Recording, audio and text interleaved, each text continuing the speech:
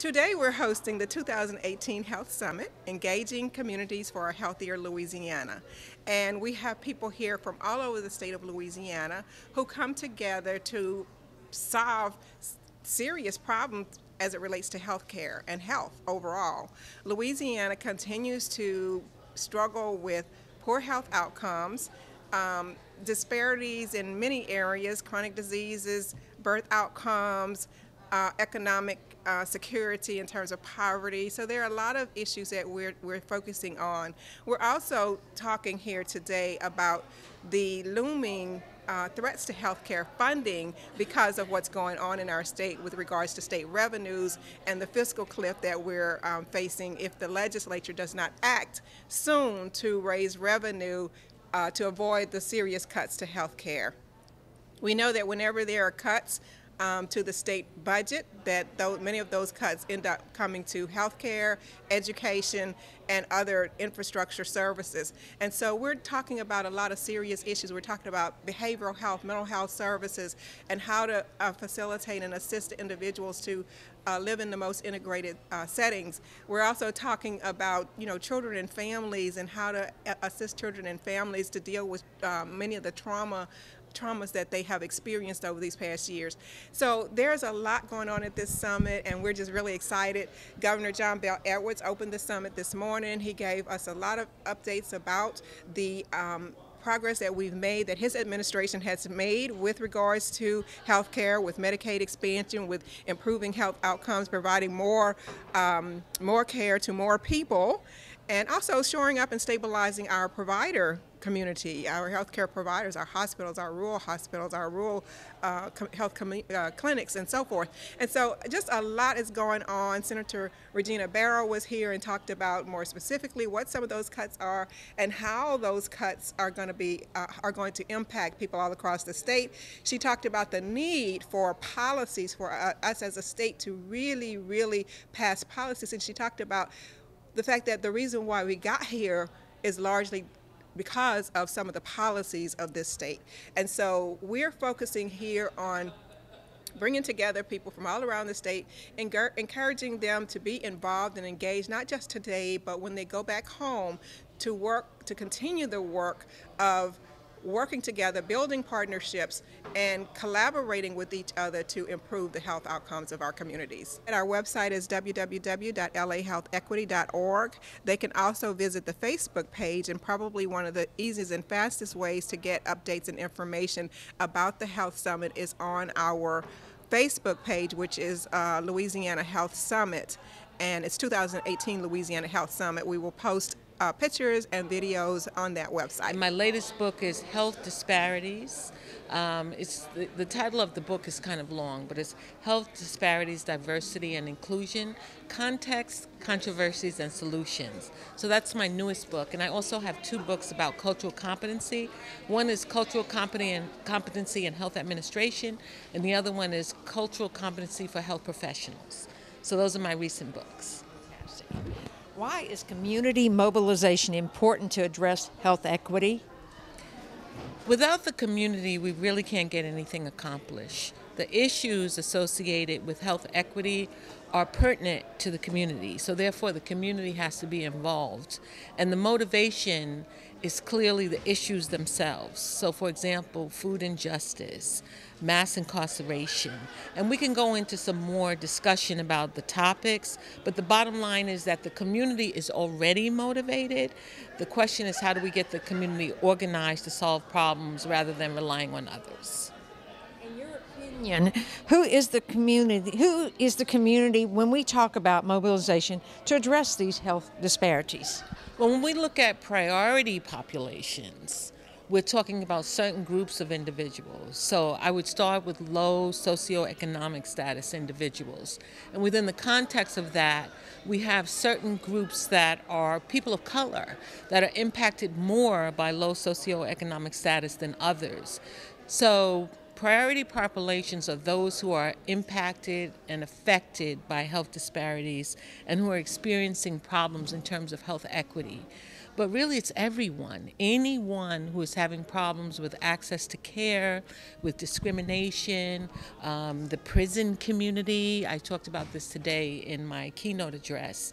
There's so many groups, young people, children, the elderly, and we can go on and on and on. But at the top of the list, I would put low socioeconomic status individuals. As you are aware of some of the health issues in our community, what are some suggestions you may have for us to select a health issue or two that may be addressed that will result in a success for the community, i.e., give a few examples of issues facing the community? Well, basically, we have to prioritize. So the list is so long in terms of health disparities, so we can look at specific health issues. But I think we have to prioritize with social injustice, because those problems impact the health status of individuals. So before I mention mass incarceration, we have a significant number of individuals that are locked up in prison from communities that are very seriously affected by low socioeconomic status, health disparities, lack of health equity, and all of that. We also have children who are not receiving the kind of quality education that is needed. We look at these topics as peripheral, but they're critical because health literacy is the outcome, actually health illiteracy is the outcome of individuals not getting a proper education. So we have to address those kind of issues, social injustice, as priorities as we look at the health status of individuals and try to reduce health disparities and strive for health equity. What do you think should be the primary objective when trying to mobilize a community for addressing health equity issues? Speaking with and dealing directly with the community.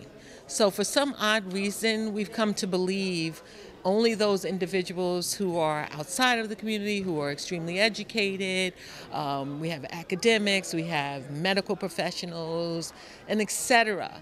But we're forgetting to talk to the people who are affected the most, the people in the community. So I think that's where we have to begin, because in actuality, they have the answers. I don't have the answers to what is needed in every community, but the community knows. So we have to ask them. Well, I think the best planning tools are already in front of us. We have to look at benchmark programs that have actually worked, and we can replicate those. For example, I talked about a community health center in Miami that was started by a nurse. Her name was Jessie Trice. And from scratch, starting with a trailer all the way to what it is now, today, a huge community health center, we can take a look at what did they do, how did they plan that, how did they organize the community. There's no simple plan. Every community is different with different needs. So we can't come up with a blueprint and say, go and do this here and go and do this there and go and do this. We have to go to the community and ask them, what do you need? And what resources do you already have? And what are you missing? What are you lacking? And how can we help you? And then from that information, we can put together a plan. So there isn't a global plan for all communities that are suffering. We have to go into the community and find out what the needs are and then develop a plan based on that. Will you please tell us about some successful results that you have encountered using community mobilization for health issues? Well, one is I just described, and so it's not a personal example. I rather speak of something that I was involved with, and so I go back to the community health center. So I've worked with a couple of community health centers, but I'll use this one as an example. So we had a facility entitled Jefferson Reeves House. This was a place where women from all walks of life were becoming addicted to drugs, and they would be mandated to go into a facility to get off drugs, and many of these women had children. So the question is, what can we do for them? The answer was to build a facility, the first of its kind in Miami-Dade County, which is where I'm from, to allow women to come into this facility with their children and get their lives together and then proceed from there. So once again, we had a problem. We took a look at a group of individuals, what do they need, developed a solution, and many of those women, I served as vice president for a while, vice president of behavioral health at that center, and I watched many of those women go from being on the street, addicted to drugs, not knowing what to do with their lives and how to get organized and settled, to leaving there and having a successful life with their children. But it took seriously looking at their individual situation and their community situation, putting a plan together, organizing, and then helping them get through their situation. It can be done. So this is a mere example. There's so many successes, and in my book that I mentioned earlier, the book title includes Context, Controversies, and Solutions. So in that book, there's lots of solutions that people can take a look at and try to figure out, does this apply here? Or can we talk to the community about this particular project? What works? But there's no pat, one and done answer. It involves going into the communities. I work for the Bazelon Center for Mental Health Law in DC, which is a national nonprofit organization, and we focus on advancing the rights of people with mental disabilities. And my workshop or panel is about community integration of people with disabilities, and primarily people with mental disabilities. And so, that really means not warehousing people with mental disabilities in institutional settings when they can be served in their own homes and their own communities. Louisiana has, I think, some shortages of community mental health services that are critical, like supported housing and mobile crisis teams, assertive community treatment services. And so as a result of that, I think a lot of the Justice Department actually did a findings letter about a year ago, a little bit more than that, actually finding that lots of folks ended up stuck in nursing homes and didn't need to be there and would be better served at less cost in their own homes and communities. But you got to develop the services to make that happen. So there are about 250 or so nursing homes around the state that the Justice Department found take Medicaid and end up serving people with mental illnesses who often don't need to be there. And so, I think if there's a couple places people can look. The Bazelon Center's website actually has a lot of information about the ADA, the Americans with Disabilities Act, which has an integration mandate, and that is sort of what the Justice Department was investigating in Louisiana, was whether it was complying with the ADA and its integration mandate. And so we have a lot of resources about that and what it means for different states in terms of their service systems. The Justice Department also has a website, the ADA, and what we often call Olmstead, which was a Supreme Court case about the integration mandate that really describes why it's so important to give people with disabilities the opportunity to live independently with choice and autonomy and dignity and in their own homes and communities. Be speaking about how to build community power so that we could advance health equity and improve health and outcomes and opportunities for disadvantaged communities. Working with people and organizations to advance equity, thinking about equity across the board. So we say oftentimes in the field the social determinants of health, so education, housing, employment, civic engagement, all of these things are connected to health. And when you don't have access to those things, or when you're experiencing disparities across the social determinants of health, those create disadvantages that are linked to poor health. And so I want people to take away that we are really engaging in a broader movement for equity across all of these different domains of life, because we don't get to this larger goal of equity where everyone has a fair opportunity to be healthy if we don't address these underlying structural and systemic issues that have created generations of poverty, of disadvantage, and poor health outcomes. I'm with the Green and Healthy Homes Initiative. We're a national healthy housing organization, so we sit at sort of the intersection of housing conditions and health. And we've been working for around 30 years in improving the connection points between those two things. And I'm here to talk about our model in which we sort of look at, if you improve housing conditions and people get healthier, and they start to not go to the hospital, not go to the emergency department, is there a way that we can take those health outcomes and use those to provide additional resources to pay for more housing services? As a featured speaker to talk about how traumatized communities can promote and recover their mental health outcomes. What I would say that people should take away is understanding the resources the community has to offer, specifically the solidarity of the community itself. So knowing that reestablishing network ties, relying on the social support, family, friends, neighbors, that's a very important resource that can go a long way to improving people's mental health, reducing stress, mitigating depression, anxiety, PTSD. So making sure that you have a good support system in place and maintaining those contacts. Thank you for joining us at the 2018 Health Summit. Our theme today is Engaging Communities for a Healthier Louisiana. I want to recognize our Health Summit planning team. We have planned this third annual statewide Health Summit to be an informative and impactful day designed to build upon our collaborative efforts from the prior 2 years Health Summits as we continue working toward achieving health and becoming a healthier Louisiana. It is our pleasure to serve as your host throughout the day. I would like to acknowledge and thank our presenting sponsor, the Louisiana Department of Health, Office of Public Health, and Dr. Jabari, who's here on the dais. I would also like to recognize our major sponsors, Healthy Blue, Louisiana Healthcare Connections, Aetna, and Pennington. Thank you to all of our sponsors. They are all listed on the back of the program. This event would not have been possible without you.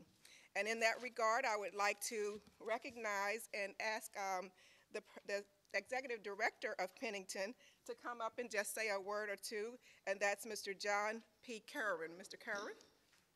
The theme of this particular conference is very important to the state, and it's very important to Pennington, and we're really proud to be able to host you here today. And I wish you well in your discussions today, and hopefully it will lead to new initiatives and new programs, new ideas that can move health forward. So thank you, and have a great day. Our goal this year is to develop a framework for the mobilization of communities to address social and economic conditions or gaps that impact the health of Louisiana residents, and we know they are many. The outcomes we are seeking from each of the sessions are geared toward pressing health policy topics facing communities throughout our state. Throughout today's summit, I ask you to stay engaged, to help discover innovative ways to continue working together to improve the health of our communities and of our state overall. We recognize and deeply value you and the experiences and expertise you bring today. It's a great day in Baton Rouge for a number of reasons. Not to mention, first and foremost, when you walked out of your door this morning, hopefully in Baton Rouge, you saw a bright, sunshiny day. But secondly, you're here to hear from experts today about how we can address health equity, behavioral health, and healthy living across our great state.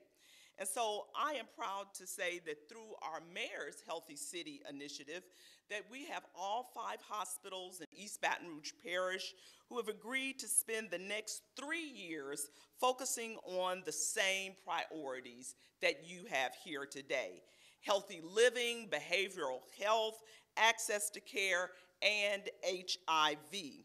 We know that these challenges are not unique to our parish or our state, but are occurring across our nation. That is why we're going to address the underlying social determinants of health. And so in order to address the social determinants of health, we will identify the highest needs by zip codes using data. We will use the Community Needs Index to examine the income, the culture, education, insurance, and housing in our communities.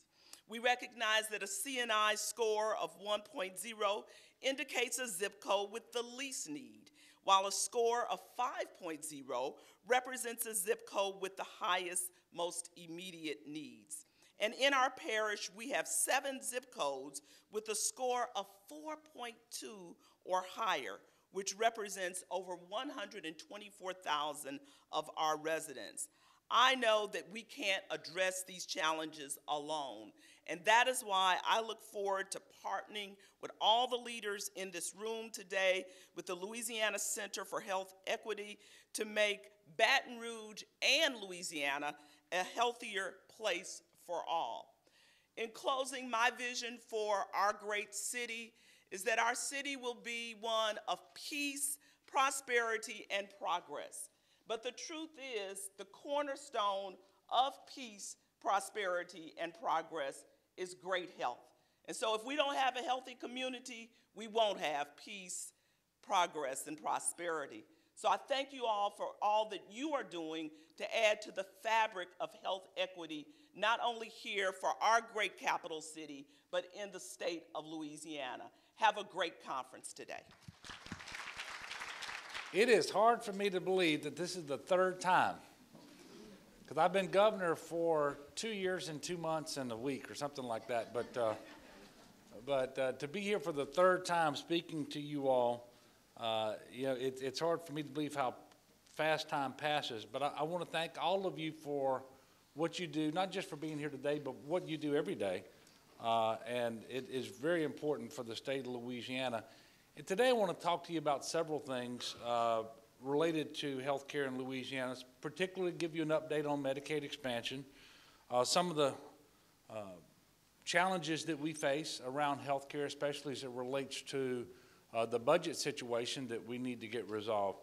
But I want to back up just a moment because Alma's introduction, it caused me to think about something when I was growing up. You know, my dad was our sheriff in Tangipahoa Parish. My mother was an emergency room nurse at Lila Kemp Charity Hospital there in Independence.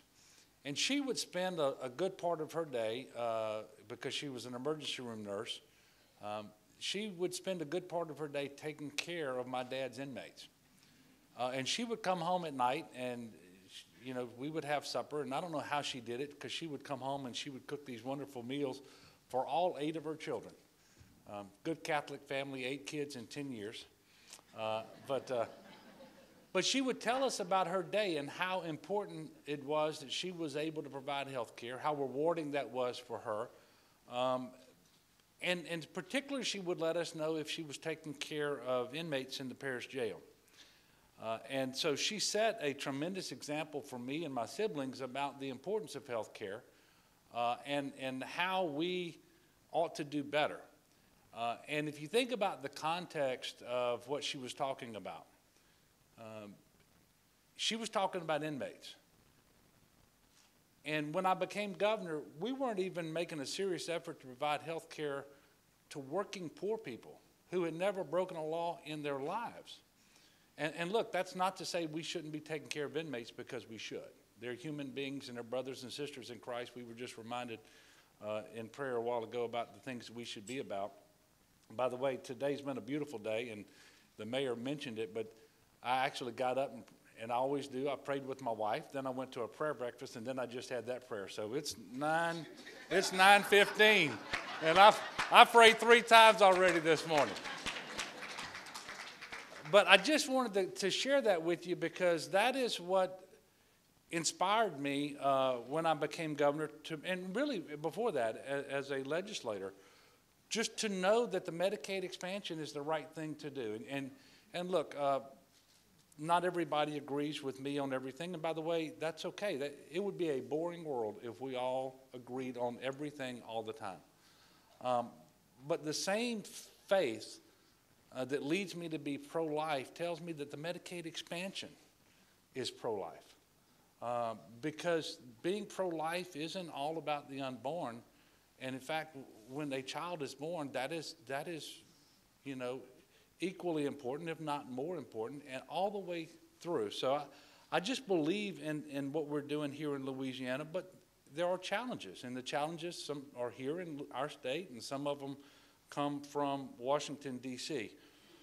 But I said at the time that I signed the executive order on January the 12th of 2016 that expanding Medicaid would be the easiest big decision that I would ever make.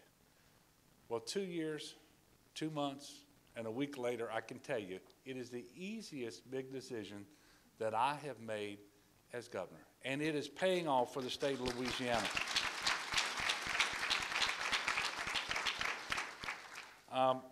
Health insurance. Nearly 470,000 working poor in Louisiana have health insurance today who didn't have it before we expanded Medicaid. Many of them for the first time in their lives. And that presents special challenges because a lot of these folks, they have a lot of demand right now for health care in the first 2 or 3 years of enrollment because they were underserved for so long. And their health conditions were not in check, and they were not as healthy as we would want them to be. And we expect that at some point in the near future that that's going to level off. And we want it to, not just because it will be less costly to the state, but that means that we are producing better health outcomes. And so that's incredibly important. The other thing is people who've never had health insurance, they don't really have familiarity with how to access health care. They typically went to the emergency room, and who can blame them? That was the one place they knew they could go and they wouldn't be turned away. You know, if you have a child who is sick at night and you can't comfort them, and you are going to bring them to an emergency room, right? So it takes a little bit of time to make sure people understand the best way to access care, and we're going through that right now. And so you have all of these particular challenges, especially up front. But in the time that we have enrolled 470,000 people, I want you to know 75% of those people had a primary care visit with a doctor in the last 12 months. Now that would not have happened before Medicaid expansion for those individuals. And this is where we really start getting into some of the pro-life things that I was talking about. Breast cancer. We've had 35,700 women screened for breast cancer because they had coverage through Medicaid. And sadly, 338 of those individuals were diagnosed with breast cancer. But at least they know they've got it. And many of them, probably most of them, maybe all of them, were diagnosed earlier in that disease stage than would have otherwise been the case. And so the treatment will be more effective. It will be less costly. Their quality of life will be higher. They can stay in the workplace longer. All of those sorts of things can happen now. With respect to colon cancer, similar, 21,000 screenings, 6,600 individuals have had precancerous polyps removed. We know that those precancerous polyps will cause cancer later in life. And so those are literally cancers avoided in those individuals. 285 were diagnosed with full onset of colon cancer. Same situation with the breast cancer. At least they know they have it now, and they can access treatment. Diabetes, 6,900 diagnosed and being treated. Hypertension, 17,800 diagnosed and being treated. By the way, you can see the importance of what Pennington is doing here, trying to figure out how we do better and stay healthier in terms of the way we live, how we exercise, what we eat, what our habits are, and so forth. I didn't really have these numbers last year to share with you, but I'll update you on a couple of other areas. Mental health. 58,000 individuals on Medicaid expansion have accessed outpatient or inpatient treatment for mental health problems. 18,000 outpatient and inpatient for substance use issues. Those are incredibly important numbers, and they verify what we're all trying to do, and that is make access to quality health care more available to individuals so that they can have a higher quality of life. Literally so that many of these people can just live. You know, you don't live without access to health care. So people are getting, more people at least, are getting the help that they need. And if you saw the opening of the regular session last week, you will have noticed that one of my guests was a woman who, in just a couple of weeks, will have reached her one-year milestone of sobriety because of treatment that she was able to get through the Medicaid expansion that helped her kick her opioid issue, which, by the way, is a tremendous issue in this country and in Louisiana, and we all need to be paying attention to that particular crisis. So Medicaid expansion is saving lives. That's a fact. And I'm going to talk later about the budget issues we're having. You should know that the Medicaid expansion is actually saving money for the state of Louisiana. This year alone, more than $300 million state general fund will be saved because we expanded Medicaid. And it really isn't that hard to understand how this works. Just do the math with me for just a moment. If someone is uninsured, we pay 40% of the care, and that comes from the general fund. If someone is on Medicaid expansion, we pay 10% of the cost of that, and that money comes from statutory dedications because we increased provider fees and premium tax on the MCOs that actually administer the Medicaid program to meet that full 10% cost share. So I would much rather pay 10% of someone's health care up front and get them access to primary care and all of these all this access that I just talked about, then only paying for it at 40 cents on the dollar when they go to the emergency room. The emergency room is the most costly, least effective way to manage someone's health. You cannot manage someone's disease in the emergency room, but you will pay out the nose for it. So we are doing things in a smart way in Louisiana, I have no doubt. The vast majority of people across the state of Louisiana support Medicaid expansion. We know that. Now you're going to see some people trying to chip away at the support that we have by making various arguments, none of which really hold water. So we know we're doing the right things. One of the things I talked about is that Medicaid expansion is not enough. It's a great starting point, but it is not the finish line, which is why we're going to have to build on the success for access in many ways. And what you need to know is when I hired Dr. Gee, and I don't think Rebecca has joined us yet. Hopefully you'll see her today. By the way, she's doing a great job under difficult circumstances here in Louisiana. But what I told her, I said, you know, I want to expand Medicaid. I want more people to have access to health insurance and have access to the care that brings. I want to reduce our uninsured rate, which, by the way, went from right at 25% of the state of Louisiana. We think it's somewhere down around 8 or 9% today. That we'll get another survey later this year. I said, but all of that will not be what we want it to be if at the end of the day we're not improving health outcomes. We want healthier people in Louisiana. And we know, we know what kind of challenges we face. That's why you're all here. Too often the lists come out, and whether it's education, healthcare, crime, you name it, we're too high on the bad list and too low on the good list. But we are making progress, but we have some additional work to do. And one of those is with respect to health outcomes for moms and babies. We're just not doing as well as we should be doing. And you can't wait till the lady gets to the hospital to deliver to try to influence how healthy that baby is going to be and what that delivery is going to be like. And we know that, but we have to do better. We've consistently ranked among the worst states in the nation for maternal mortality, and that is unacceptable. So I've tasked LDH and Dr. Gee with examining the factors that contribute to maternal mortality and develop recommendations that we can implement in order to turn the corner on this disturbing trend. That advisory council will be called Healthy Mothers, Healthy Babies. Additionally, as we continue to seek new ways to tackle the impacts of the opioid epidemic in communities around Louisiana, it's important, I think, especially that we shed light on the problem of neonatal opiate withdrawal syndrome. I talk to doctors all the time, and the numbers, the trend lines on this are very, very disturbing. And it is a tremendous strain on the Department of Children and Family Services.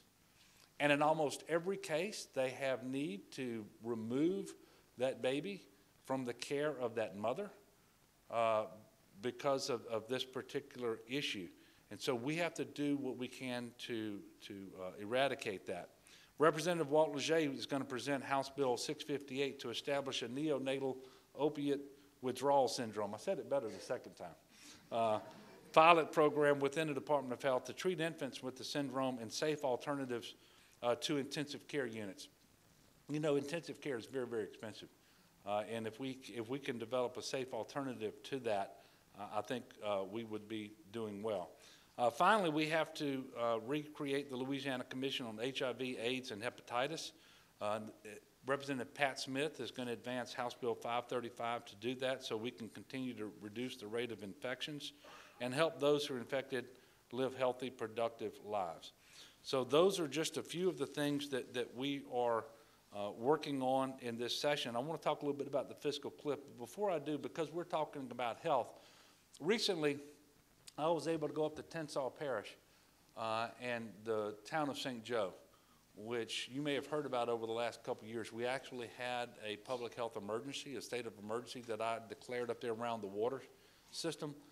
There was way too much iron in the water. There was lead in the water. It was a real issue. And we spent about $9 million in less than 2 years to get 3 new wells online, a water treatment facility, a new distribution system, and water meters at all of those homes. And so they now have clean, healthy, pure drinking water. Now, that's a tremendous success story for St. Joe. But we can't spend $9 million in every community around the state of Louisiana. We just can't do it. We don't have it. So we're looking for new and innovative ways to make sure that water systems never get to the point that St. Joe's got to and required all of that investment in order to turn it around. You know, something else I want to ask you all to be involved in, and this is a little controversial for some, and not for me, but we are one of the few states in the nation that don't survey our students in our schools on risky sexual behavior.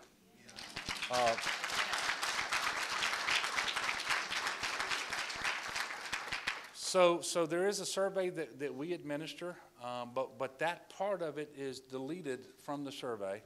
And I want you to know the survey is completely anonymous. No student can be or will ever be identified. Parents have the ability to opt their children out of the survey altogether if they want to. But we are not collecting information about the behavior that our kids are engaging in. Other states do it. And I'm not just talking about Massachusetts and California. I'm talking about Mississippi and Texas and our neighbors. And they collect the information, and then they can figure out, okay, these are the behaviors that are causing what we are seeing, these trends, whether it's HIV or AIDS or STDs or teen pregnancy, you name it. These are the behaviors, and then we can develop strategies to combat those. But if we just put our head in the sand, we are not doing anybody any good. And so I am going to be making an effort this year to have that survey expanded in our school system so that we will know more. And I'm just going to ask you to watch when that bill comes before the legislature and go there and press the case for doing this. We owe it to our children to help them, and we are not helping them. And the opponents of doing this, they are, I believe they have the best of intentions. I just think that they're wrong. And, you know, I'm being charitable. No, I really do. They're good people. They genuinely believe if you ask someone what they're doing, you're encouraging them to do whatever it is they're already doing. I don't quite understand it, but that's what their concerns are. But we have to do better. And so I'm going to ask you all, because you're here, you're worried about health, you're worried about our children, you're worried about all of our people, to use that as an opportunity to go to the legislature and press them to simply do what other states are doing, our neighbors are doing, so that we can get the data that we need to form better strategies. If someone is well, never mind. I'll stop. I'll stop there on that topic. Look, I do want to talk about a few other things. The opioid prescriptions continue to steadily decline, which is very important because 60% of all people who are using heroin and fentanyl today and carfentanil, they started with prescription drugs and for some chronic pain condition or something like that. We know that people were getting 30-day prescriptions of opioids for a wisdom tooth extraction, for example. And we've got to cut back on that, and we're doing a good job. Certainly, it's not mission accomplished. The uninsured rate continues to decline. I told you a while ago, I think we went from right at 25% of our population down. The next time we get that number, I think it's going to be around the 9% number. The healthcare industry is booming. You know, if you're going to allow 470,000 more people access to health care, you also have to have the people to deliver the health care.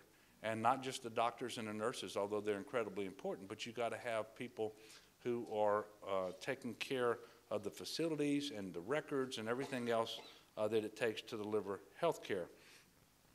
We are one of the few states in the country, but especially in the South, that hasn't seen rural hospital closures over the last few years. If you take a map of the United States and you overlay that map with rural hospital closures, and then you overlay that map with Medicaid expansion states, you see a very, very close correlation. And that is because they are delivering less unreimbursed care.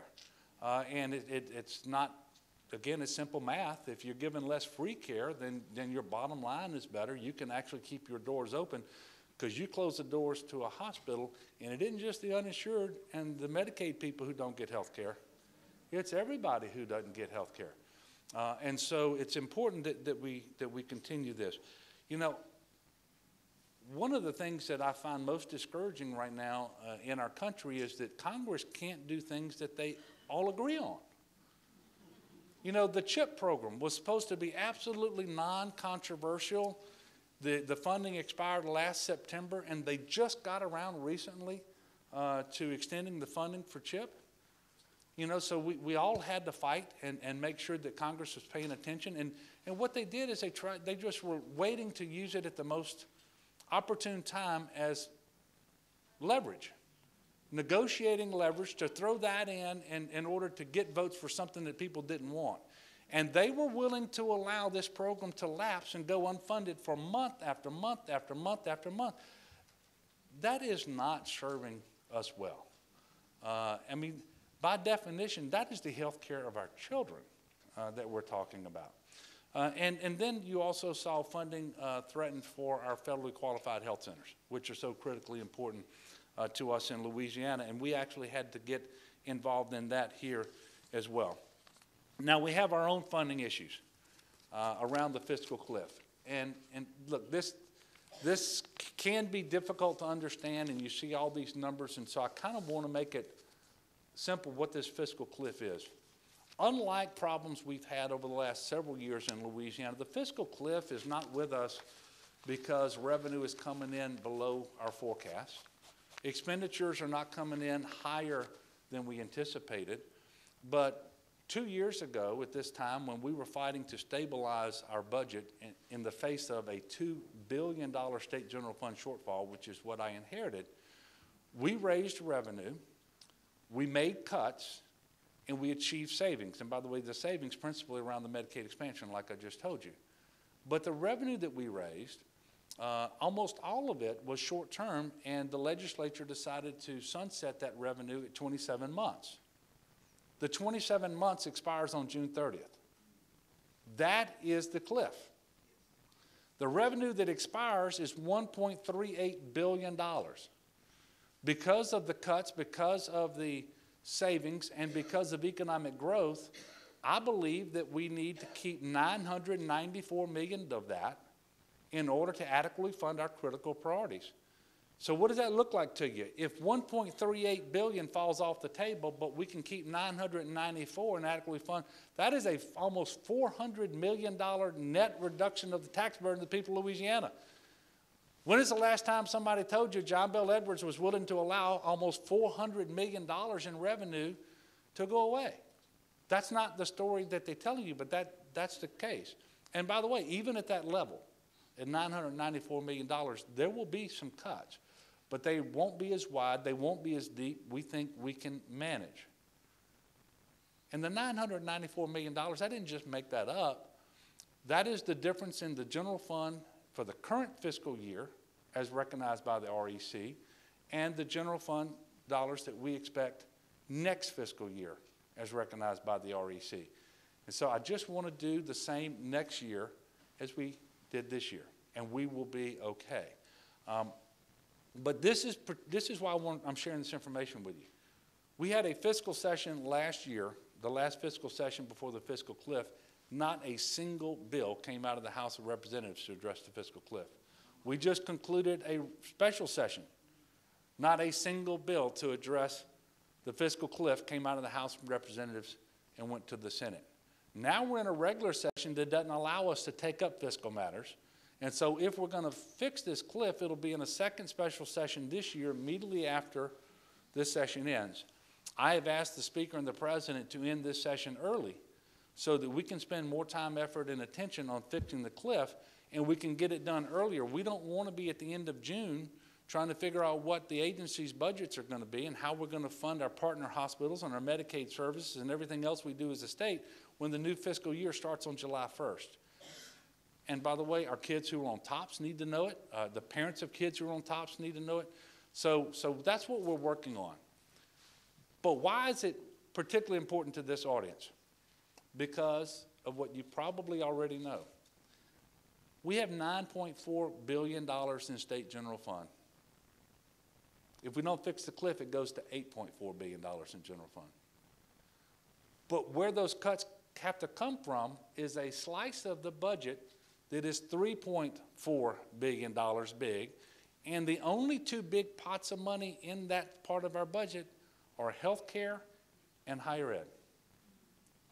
That is why you see an executive budget proposal from me that I made in January that contains really nasty cuts to health care. Not because I wanted to do it, but because the Constitution tells me I have to give them a balanced budget. It has to be based on the general fund that is currently forecasted.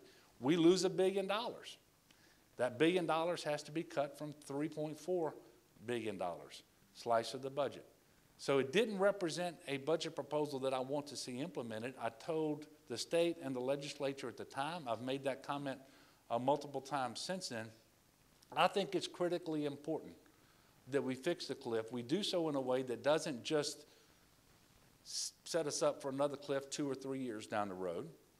It needs to be permanent. We shouldn't create any new dedications. And we ought to do something that's fairer for our citizens, that provides for stability and predictability. We can get it done. There is just too much posturing going on in Baton Rouge right now in the legislature. But I think what you're going to see is an inability of the legislature to actually pass a budget without fixing the cliff first. That's what we're about to see.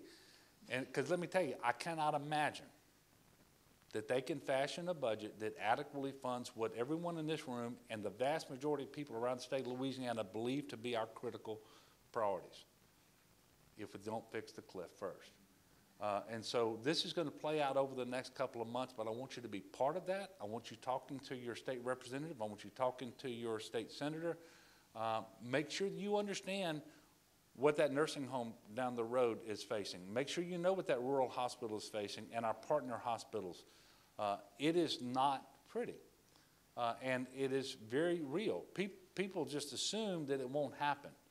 Well, I pray it won't happen. I don't think it will happen. But if we don't fix the cliff, these things will happen. I know that, and so I'm determined to do everything that I can to work with the leadership in the legislature, Republican, Democrat, Independent, it doesn't matter to me, rank and file members, because we have to come together and we have to fix this problem. We can never become what we see in Washington today. We can never do that. The problem there is everybody talks and nobody listens. And when people appear to be listening, they're just waiting for the next opportunity to talk. We've got to do better than that here. And I'm committed to doing it with your help, with your prayers. We're going to get it done. And we're going to continue to improve health care in Louisiana, especially as it relates to the outcomes. You all are central to that. That's why I appreciate you. I appreciate the opportunity to be here with you. And y'all, please feel free to call on me as we move forward and there are things that you want to bring to my attention or to someone in the administration. So with that, I'm going to wrap up and go back to that building and see if we can get some good work done today on behalf of the state of Louisiana. Thank you very much, and God bless. Our next speaker is the Honorable Senator Regina Barrow, who is no stranger to us. Regina Barrow serves as the chair of the Select Committee on Women and Children in the Louisiana State Legislature. I'm not going to read all of her credentials, but I'm going to say that she has definitely been a strong advocate and continues to be a strong advocate also for health care and health issues and also for women and children and families. So with that, welcome, Senator Barrow. I serve on a lot of committees. I stay busy. It's a lot going on, but let me tell you, I love what I do. I love serving people. I love being able to help people, and I love being able to set policies. And so you guys being here today let me know that you're ready to change those policies. Quality of health issues, quality of life issues, where the rubber meets the road.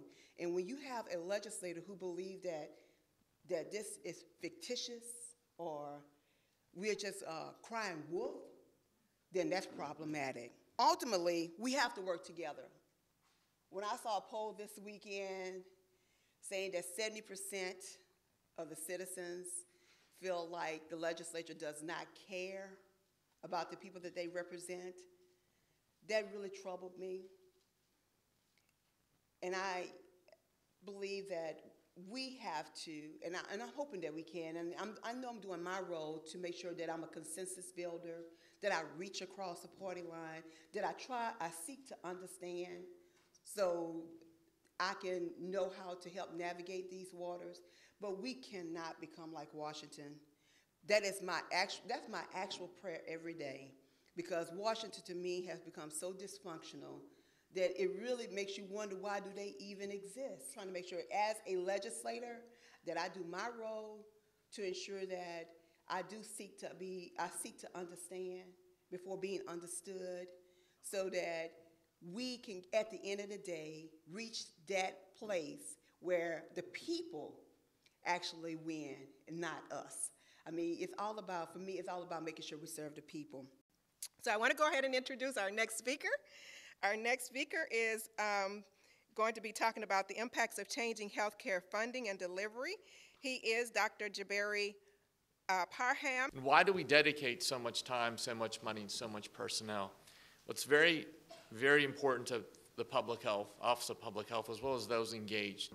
And I want you to all think about this as you go through today. This is the point of the main point of the presentation.